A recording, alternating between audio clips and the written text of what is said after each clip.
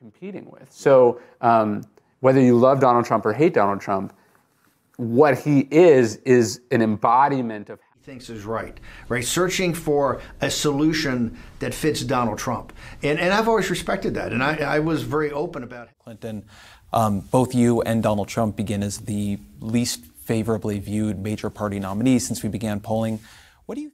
The rest of the world does not seem particularly excited to see Donald Trump in the White House. And while some may be using Trump to challenge the country back, it was just, it sounded crazier than Donald Trump, right? And I think that